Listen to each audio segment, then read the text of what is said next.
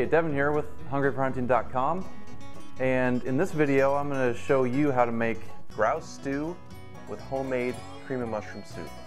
So the first thing I'm going to do is I'm going to create the cream of mushroom soup base from fresh ingredients. So I got the burner here, I got the pan on medium high, and I just want to throw my butter in there.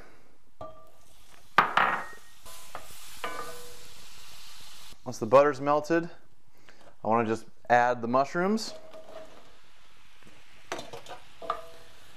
And what I like to do is I use mostly the cheap store-bought mushrooms, the creminis, but what I want to do is add some porcinis in. These aren't actually porcinis I got myself, but you can get, dried mushrooms, dried wild mushrooms from at the store, and they add a really nice touch to this.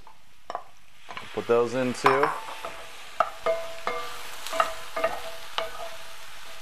So after about 5 minutes of sauteing here, the mushrooms are starting to get pretty juicy. They've released a lot of their moisture. And now what I'm going to do, add in the shallot. Stir that around a little bit. Add the salt. And then add fresh thyme. You can definitely do dried thyme, but I just find that there's no substitute for the fresh. And I want to reduce the heat to medium.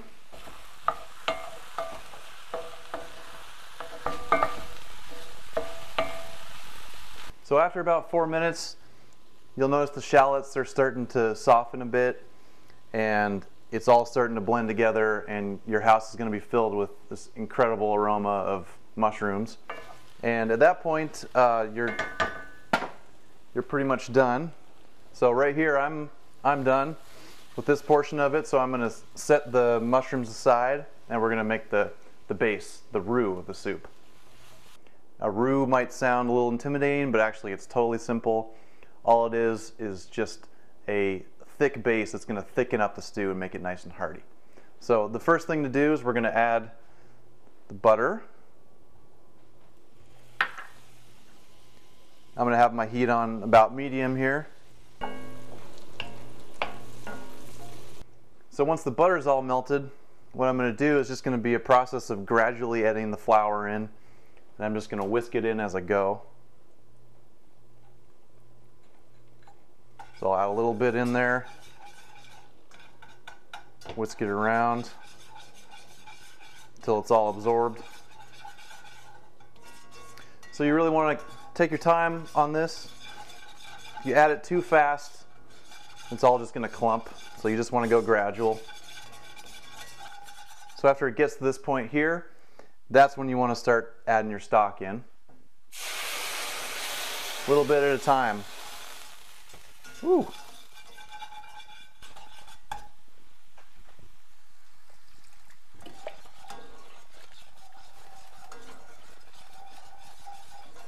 So now once it starts to get to the consistency of maybe a thin pancake batter or a creamy bisque type soup, now it's time to start adding in the cream. So I'm going to add a little bit of cream at a time.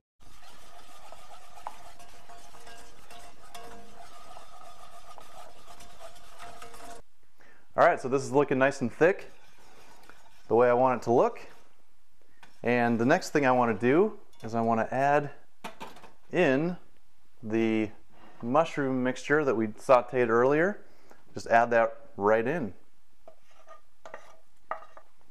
Oh yeah, that's definitely where I want it to be. And for the final touch, you want to add a little kick, get some bourbon in there, and what else but wild turkey.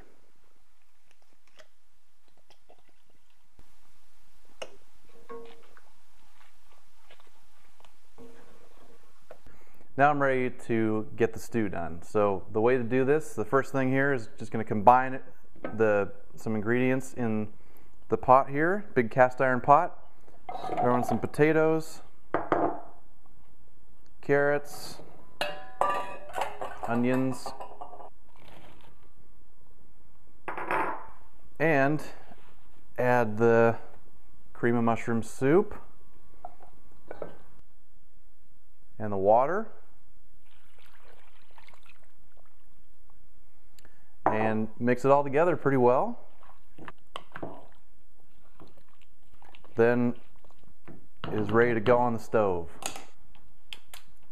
Crank it up to high and put the lid on. And I just want to heat it up until it starts to boil. Alright, so I just checked it. It's just started to bubble and boil. So now the only thing left to do is to add the bird. So I'm going to kill the heat there on the stove. And what I like to do is I just like to get the bird down a little bit buried by the rest of the stew here. And now what we're going to do, just to make sure that all those juices are locked in, is to get a nice big layer of bacon going on the top here.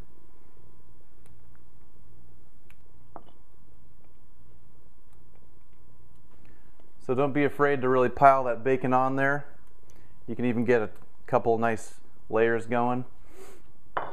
And now that that's ready to go, all I'm going to do is throw the lid back on, pop it in the oven,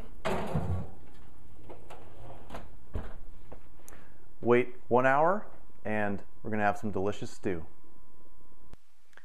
Alright, so the stew's been in the oven for about an hour, and it's time to check it and see if it's done.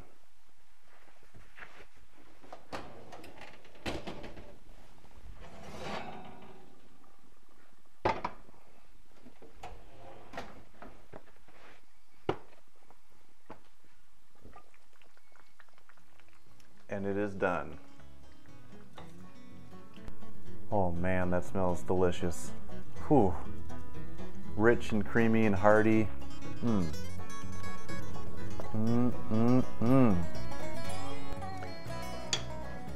Well, I hope you really enjoyed this video.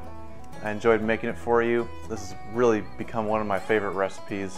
People go nuts over this stew. I really hope that you give it a try and let me know how it goes. Thanks.